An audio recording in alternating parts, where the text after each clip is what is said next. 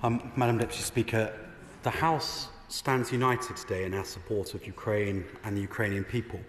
We showed that in the way that we rose to support the Ukrainian ambassador after Prime Minister's questions, and for all the necessary challenge over policy that goes on in this place, we'll show it again this afternoon, because fundamentally we in this House are agreed that President Putin's ill-conceived enterprise in Ukraine must not and will not succeed.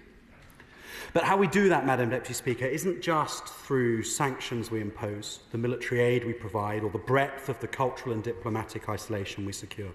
As important as all of those things are, it's the beacon of hope we provide not only for the Ukrainian people, but for the Russian people too.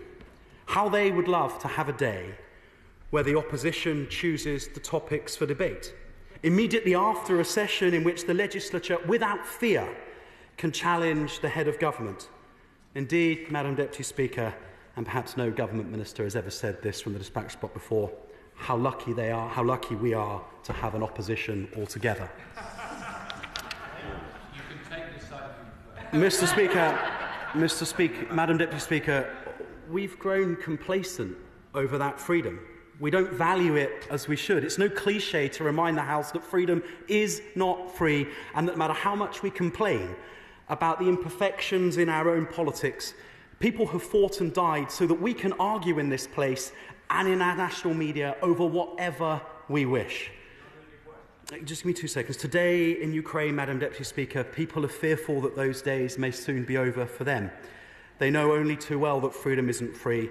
In the lifetime of their most senior citizens, they've lost their freedom and recovered it twice already.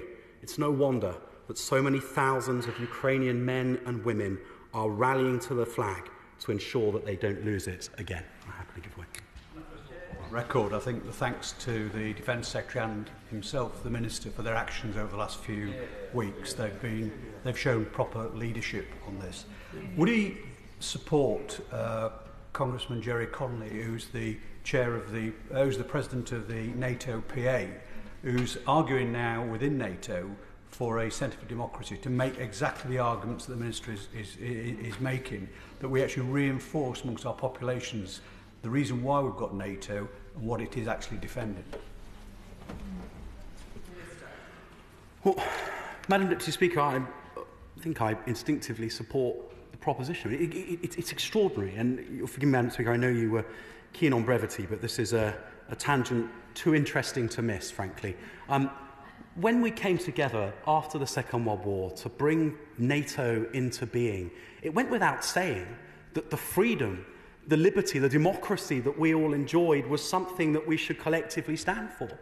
But I think in the 70 years or so that has passed since, we've forgotten what a luxury that is. We've forgotten how to speak proudly about freedom without being criticised as sort of, as somehow trying to shut down the other side. It just absolutely, Madam Deputy Speaker, I think that there is a market for the West to relearn that we can disagree with each other ferociously.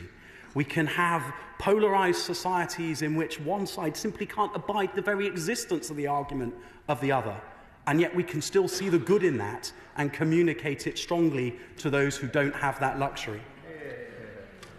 Madam Deputy Speaker, in this debate today, we must also be clear who our quarrel is with. When we talk of aggression, deceit and contempt for the international system, we must not talk about Russia. We must talk of Putin and the kleptocrats that surround him.